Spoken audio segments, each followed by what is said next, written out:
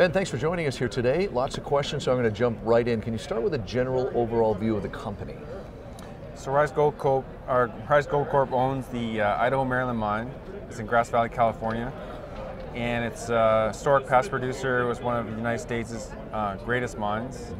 It produced 2.4 million ounces at an average head grade of 17 grams per ton.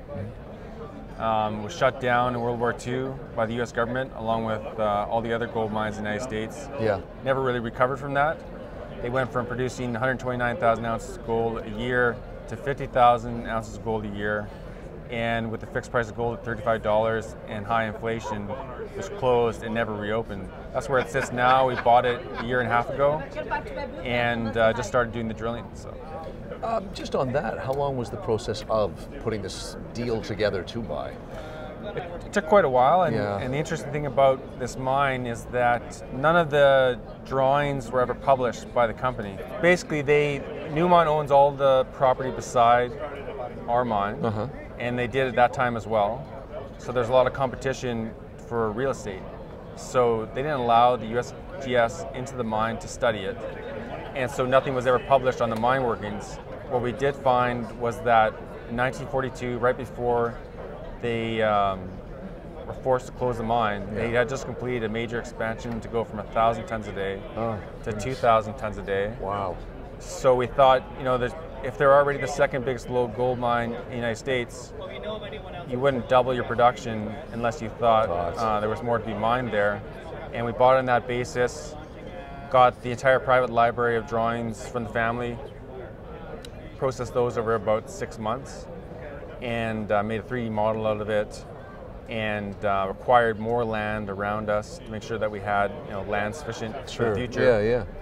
And drilled one hole that was released on January 3rd. That was 12 grams per ton over 15 meters, 8 meters true width, and are drilling again now. Just started drilling last month.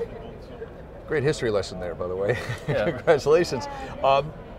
The general question I'm going to be asking, which has also been tying into a specific question, here we are in May 2018. That's obviously a big part of your focus. Can you also talk about what else you're going to be doing in a general way for the rest of the year? But also I want to ask you about, you just announced last month about completing a $3.5 million financing. So give me a general and then start with the specific on what I just mentioned about the financing. Yeah, so the focus over the last year and a half was purchasing the property, doing the engineering work, doing the land purchases, and it's a bit different than working in other places because this is all private land.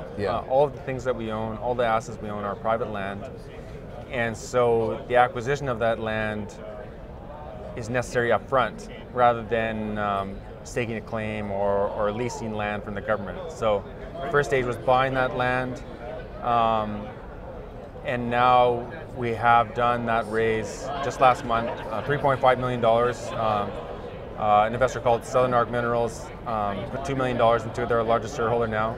And they spent a long time doing due diligence, looking at the property, the exploration potential, and especially the future permitting. So should it be drilled out and successful and eventually go into production, the key thing about this property, because it's private land, all the future permitting is done on the county level. So it's Nevada County, California. Right. So when you evaluate that, it's on the county level, not on the state level. So it's Nevada County, not California State, that decides whether or not this would eventually go into production. But you are starting with state level, correct?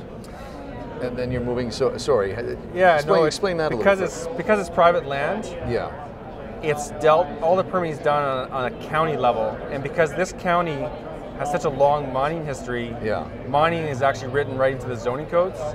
So for example, the diamond drilling itself requires no permits at all. You can drill so long as you meet zoning regulations such as like noise and things like that. And then when it comes to mining, underground mining is an allowed use, subject to a use permit. So in order to get that use permit, they have to comply with California Environmental Quality Act. Sure. Which they call CEQA. Yeah. But the county is the lead agency. They have to follow the procedures laid out in CEQA, but California State has no discretionary involvement. Well, Ben, I wish you luck with this. We've been talking with Ben Mossman, who's the President, Director, and CEO of Rise Gold Corp, and also has given me a wonderful history lesson today, because I did not know that about gold mines at the beginning of World War II. Thank you, Ben. Thanks Cheers. a lot. Best of luck.